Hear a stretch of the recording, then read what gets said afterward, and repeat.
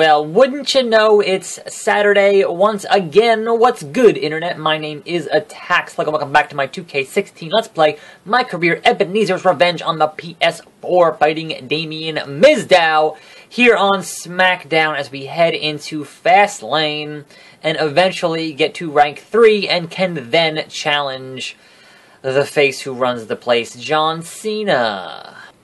Now, the past couple of days have been pretty short in terms of wrestling news, and so therefore this video might not be all that long. Just kind of planning on having this one match here and seeing if that, increases my rank and or, you know, anything. It might not, but not too much going on. So, you know, not too much to sit here and pontificate on. You know the drill. But they have now officially confirmed through the Twitter machine, as Taz calls it, that we're going to have John Cena and AJ Styles at Money in the Bank, which obviously that's the direction you're going in. Why you'd announce that and officially confirm that on Twitter, I have no idea. But, you know, it's 2016. Shit's all brand new now. Social media. It's the new era. So I guess you announce things on social media these days. I don't fucking know. It's wrestling. I'm not going to look into it too deeply. But, yes, that... How did that not go out of the ring? That looked like it was going to go out of the ring and it didn't. That's really weird. So, I don't know. All I know is that I expect certainly great things from that match. I think it should certainly exceed expectations as long as John Cena is going to bring his A game. It should be a hell of a thing, and I'm looking forward to it. But I am not looking forward to, you know, the eventual end of that feud, only because, you know, the eventual end of any John Cena feud ends up with John Cena on top because he's John Cena. But hey, Big Match John, as JBL says, certainly has the ability to, you know, have some amazing matches. So, on that perspective, I mean, that, you know, quite possibly could be the match of the night, the match of the month. You know, I'm not going to say it's match of the year candidate just yet, because we've had some pretty good matches this year, but hey, it is entirely possible for John Cena to put on a match of the year candidate.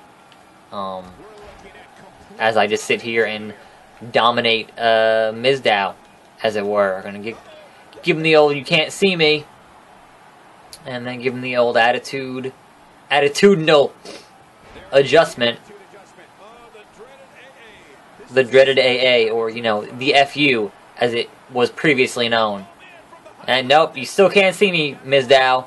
You still... Oh, he moved. I can't believe you no-sold that. I can't believe you no-sold that. How about a charged Ebenezer? Even though I know it won't put him away. Because as a reminder, we are still playing on hard. That is still where we are at these days. Boom. So, one finisher usually not enough to put away your opponent.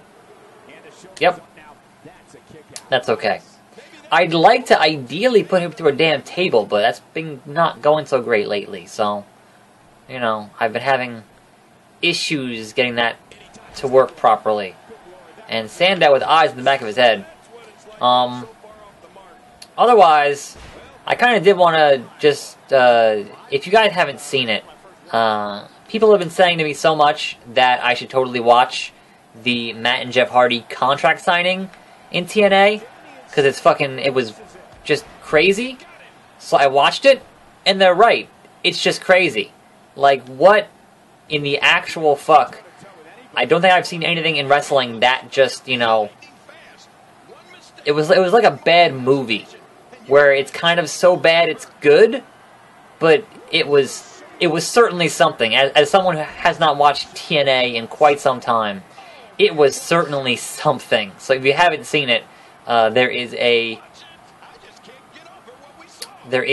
director's cut of it. It's like 5.5 minutes. Definitely take the time to watch that, because it is just, like, I don't even know. I can't even speculate why most of those decisions got made, but it was definitely something. Yeah, I don't know anymore. Those guys are just nuts. But perhaps they're in a position where they don't think that TNA is going to survive much longer, so the amount of fucks they give is pretty small, which, you know, at that point is understandable. Just, you know, let's just fucking do whatever, because we're not going to be around here much fucking longer, so it's cool. Really? Really? The swinging neck breaker through the ropes? The reverse Randy Orton, if you will? Nope. Look, Sandow, we're going to do this shit. We're going to have this table spot. Whether you like it or not, it's going to happen. I have no stamina left. No stamina.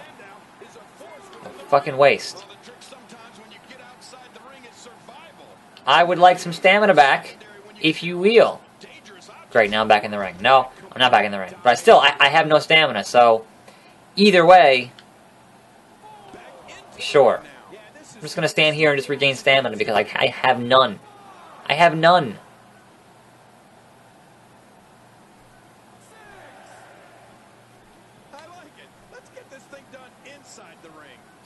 Hey, Sandow, yeah, get up here. Get all up here, Sandow. Get all up next to me and see what happens.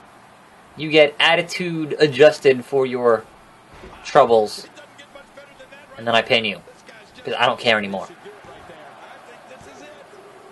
Ha ha. Sucks to be you. Well then, as we are currently not feuding with anybody, then, you know, nothing should happen there. And theoretically, I will perhaps gain a rank, or, you know, in the next match, gain a rank. Because I've been told it is 2 matches, 2 wins to gain a rank. And certainly, since Mizdow is a higher ranking guy than I am, that should certainly help things along, I would hope. Alright, let's see what that does. Does my rank go up, or does it just go on to the next show, which is Superstars? And yes, Brock Lesnar would totally decimate Sami Zayn. Come on now, that's just not even... First of all, why is Brock Lesnar working SmackDown? I mean, you know, at some point, you know, he might, because it'll be a live show, but Brock, he doesn't work like the shows. He doesn't... Wait a minute. Wait just a fucking minute. Why am I fighting John Cena? Why am I fighting John Cena on Superstars? Man, okay, so that means tomorrow... See, I just beat Mizdow. I should be rank 3. Tomorrow, this is the plan. As previously discussed here on this channel, the plan is... Whenever I fight John Cena, let's actually go do it now so I don't forget. Whenever I fight John Cena, because he is John Cena, we're going to go into options here, and we're going to put it on Legend. Yes. So, that means tomorrow, fighting John Cena, it is going to be on Legend, and every time I fight John Cena, it will be Legend. Because he is John Cena, it's going to make it just that much more difficult to complete and perhaps more compelling content here on this show. So that being said, I am Attack Slug. Look forward to tomorrow, Sunday, fighting John Cena on Superstars. But until then, and until next time, and as always, more videos every day, tune in. I'm Attack Slug. Thanks for watching. And I'll see you next time, right here on this channel. Hit 'em out!